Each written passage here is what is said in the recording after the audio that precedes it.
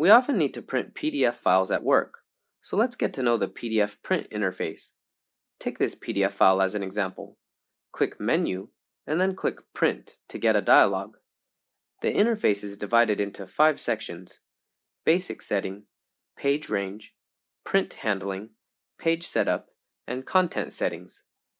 Basic Setting. In the Basic Setting area, we can select a printer, enter copies, and check Print in Grayscale. Print in grayscale refers to the technical process of printing color contents into different shades of gray. We can select Print Content in the preview window on the right. If you want to print out the notes, select Documents and Notes. Page Range. In the Page Range area, we can set the print page range. We can choose to print all pages or specific pages like pages 1 through 10. You can also select Reverse, which means the documents will be printed from the last page to the first page. Print Handling. WPS Office provides 3 ways of printing. First, in general, we select Fit for Printing Margins, which means the page will be resized automatically according to margins.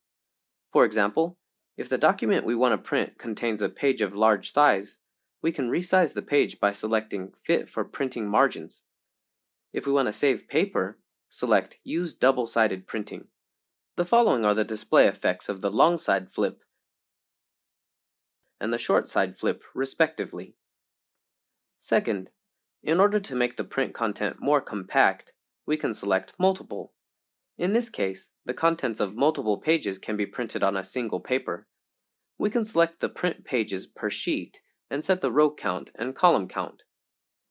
Third, when we want to print the contents of a PDF file into a book or booklet, select Booklet and select a preferred way of printing in the Booklet subset drop-down list.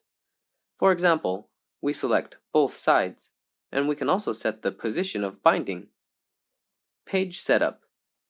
In the Page Setup area, we can select the page size and orientation. We can also set margins.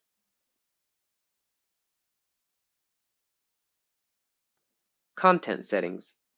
In the Content Settings area, we can check Auto Center, Auto Portrait Landscape, or Hide Page Background as needed. Lastly, let's come to the features for WPS Premium users. When printing, Premium users can insert a watermark, add a page number, crop, and split the page.